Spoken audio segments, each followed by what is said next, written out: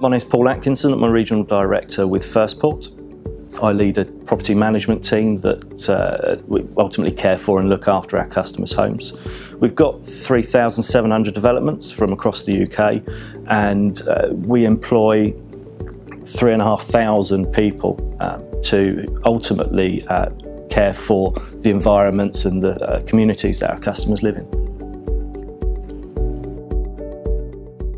I've been working in the industry now for 12 years, and I started off as property manager, spent a couple of years doing that before I went on to lead a small property management team.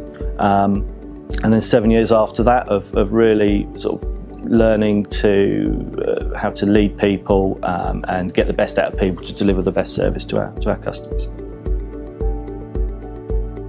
Have an idea of where you want to be. So have an aim to get to, and then get involved. So get to meet people around the industry, do some networking, read the trade information, speak to your customers as well, because they're going to know what they want out of a property manager. You can apply that to your career. I think the big thing is have the right attitude, have a customer service attitude, and then speak to sort of review LinkedIn, keep on LinkedIn. Meet people around the industry. It was very much, when I started, the landlord's word was God, and that's completely changed now. So now it's all about the customer, it's about the customer desires, what they want on their developments, and the legislation has changed to give more empowerment to the customer, to the leaseholder. So it's been a huge change, and technology.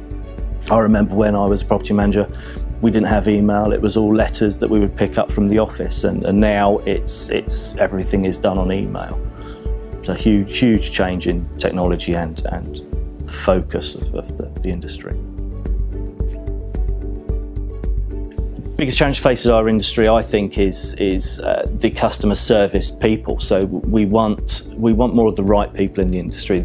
We can train the skills in and the property management knowledge, but what we can't train is attitudes. So having that right attitude, the customer service approach, the willingness to talk to our customers, and is really key. And I think the industry overall lacks that.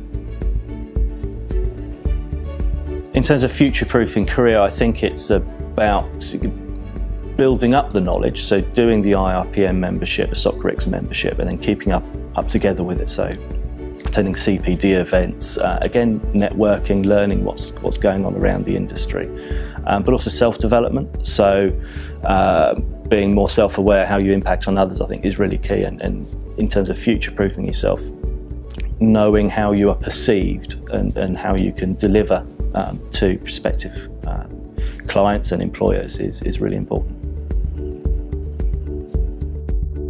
I love the variety. One minute I can be in the office talking to the solicitors about a complex legal query. The next I can be out on site meeting customers, talking about their homes and how they enjoy living there.